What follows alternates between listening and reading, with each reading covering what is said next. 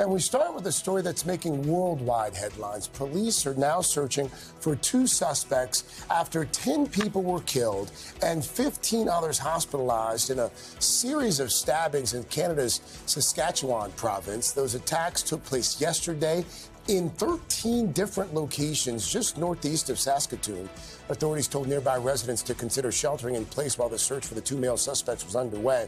Police say some of the victims were targeted by the suspects, while others appear to be random.